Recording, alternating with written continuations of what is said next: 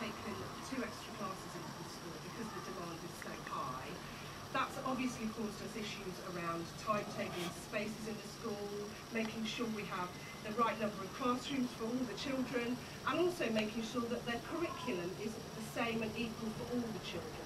So there are a number of issues at school. The National Audit Office predicts the problem will get worse, with an extra 250,000 places required by the autumn of next year. It says ministers need more information on whether spending to increase school capacity is proving effective. Local councils share the concern.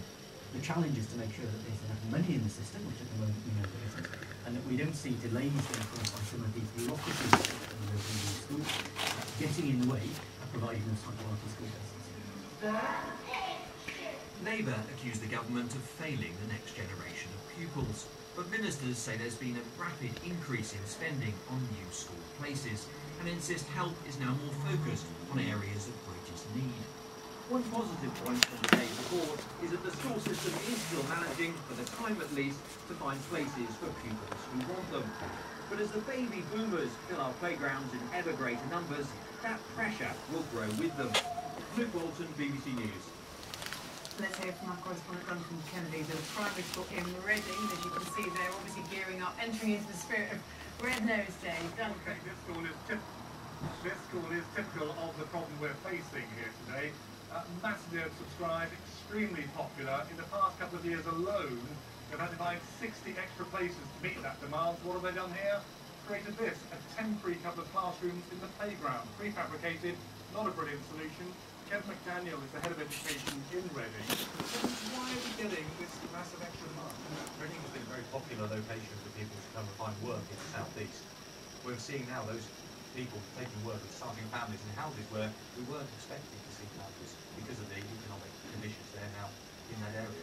Shouldn't we have seen this coming, this extra demand? In Reading we saw an increase coming and we spent £25 million since 2009 providing 30 school places. But the rate of growth, as the Office of National Statistics has told us, is larger than we've seen forever. We're still £2,500 places short. Temporary accommodation like this prefabricated classroom is not the answer, it's not the long-term answer. It's not the long-term answer. The use of the temporary space enables us to ensure that every child goes to school, and that's what we're committed to doing. But we're able to use the funding that the government's announced to be able to deliver permanent places for our residents. Mr. McDaniel, thank you very much indeed. And Kevin actually tells me they might have the funding for the extra places at this particular school. He also tells me it's not just a question of numbers, Ofsted rates this school was outstanding. Duncan, thank you. The government has partially put on a series of objectives on two in the report that will additionally to residents affected by the budget implementation scheme, unlawful the first phase. The plan to build a super-fast railway through the middle of England is still on track. The government wins the latest court case. It is a convincing decision by the judge justifying the government's policy on high-speed rail.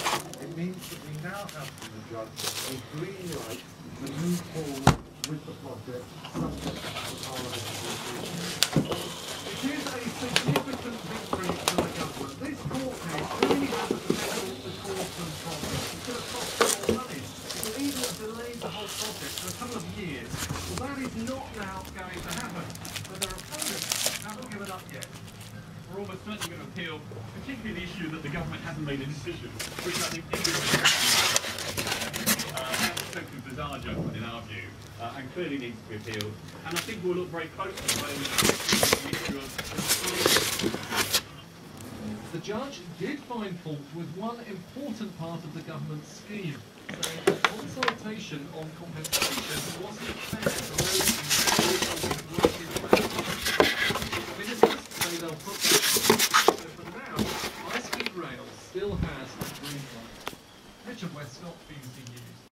Start the carrier training and also to providing information and advice to other people wishing to do the same.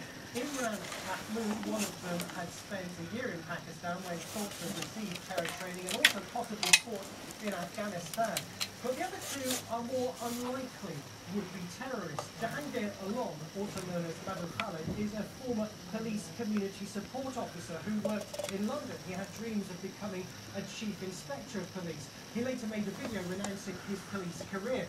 He was arrested at his home close to the Olympic Stadium just weeks before the Olympic Games last year. And the third defendant